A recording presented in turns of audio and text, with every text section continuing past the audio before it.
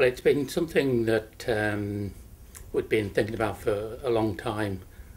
We've previously looked at the whole idea of having a camera fixed to an incubator, so that if a mum was sick or wasn't able to come to the unit to see her baby, then she could at least see her baby moving around, as it were. In our previous hospital in Thorpe Park, we didn't quite have the technology to allow us to do it. But in the last couple of years, we moved to a brand new unit that's got Wi-Fi. And what we're envisaging is that we'll be able to use the Wi-Fi system that we have in the hospital to allow much more free access for cameras and for tablets and new technologies to allow these mums to see their babies at times that ordinarily they wouldn't be able to do so, either because they're too ill or there's something else going on in the unit that prevents us from allowing the mum to come in. Well, the initial part of the project really goes back to when we first thought of the idea. We were approached by some parents who had previously had a baby, and they donated some money with the idea of setting up a similar system in our old hospital, Thorpe Park Hospital. As I said, we never got off the ground with that one.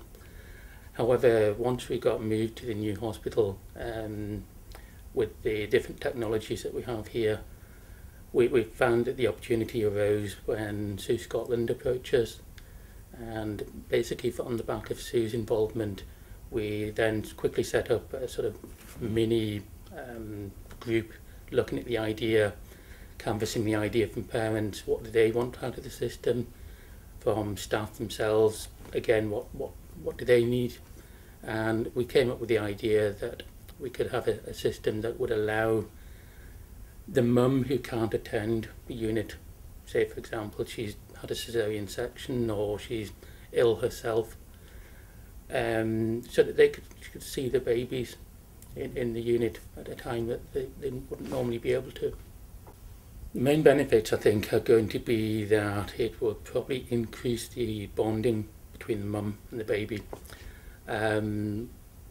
Quite a lot of these mums will have delivered their baby by caesarean section, and if either they or their baby are ill, then quite often we're not able to move the baby to be with mum or mum to be with the baby.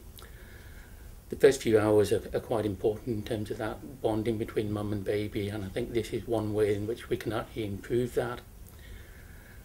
On top of that, we hope that the additional bonding will help such things such as increasing the breastfeeding, that the whole bonding between mum and baby is going to be beneficial for the amount of breast milk that they produce. So in turn, hopefully, we'll get healthier babies. I think it's going to roll out right across this. Certainly can roll out right across Scotland, if not the rest of the UK as well. Our aim initially is to start off small.